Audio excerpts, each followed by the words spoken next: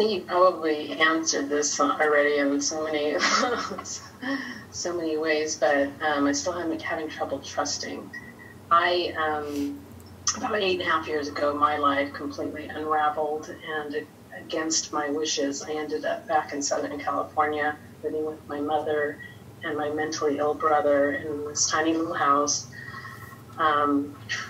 working, you know, at a job that's not particularly fulfilling in any way, being in traffic, very isolated from spiritual family. How do I discern if this is really what God wants for me all these years later, or if I'm not hearing the inspiration to make a change? Mm-hmm. Yeah. What is in your best interests is deepening in your relationship with the Holy Spirit or with God. And so what stood out to me when you were sharing just then was when you said, I moved here against my wishes. So there is something in that is not in alignment, because the ultimate goal and where this is all leading to is realizing that my will and God's will are one. That's the experience. When you come into living in that experience, my will and God's will are one. I am listening and following every moment of the day. His will for me is perfect happiness, and I'm in it.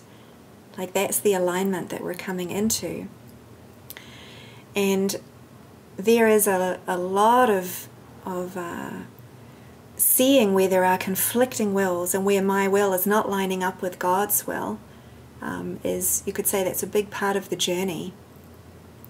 So when you said it's not my wish to come here, but I'm coming here, there's some kind of split in mind to feel like you're doing something against your wishes.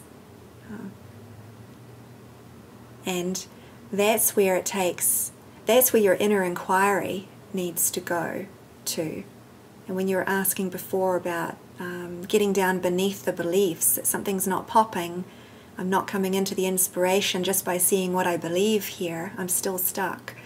Underneath belief is desire, and to even have gone where you've gone and to South Carolina and feeling like it's not your desire to go there but you're there, then that is very clearly that you're experiencing compromise right now. And so I would say if you can spend some time with that and really look and get radically honest about the motivations in your mind and the desire in your mind and the wishes and the wants. And some of those can take the form, because remember, they can be egoic. We want to see all the egoic desires and wishes, you know, and personal responsibility is huge. That's a big part of what we think we want. But tied in with that wanting is also personal responsibility and guilt. You know, I want others to be happy. I want others to know that I'm with them, that I love them.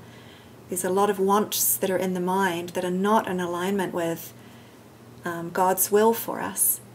And that's where the split is experienced.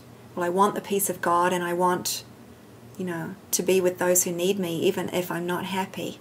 You can see the split desire and the split wants. So it's about bringing all of these to the light, and you have to look upon them to bring them to the light and bring them all up into awareness. Yeah, and that's where you can do your inner work, so that you can come into experiencing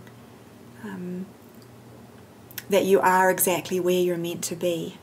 You know, when you're doing this kind of work, it takes you very deep into the truth in your own mind, and then you can start to experience that sense of, oh, this is exactly where I'm meant to be. And from that place of being freed up of the compromise, then if there is guidance from the Holy Spirit to follow in a practical way, it will be able to get through to you, because your channel will be open, you know, of your mind.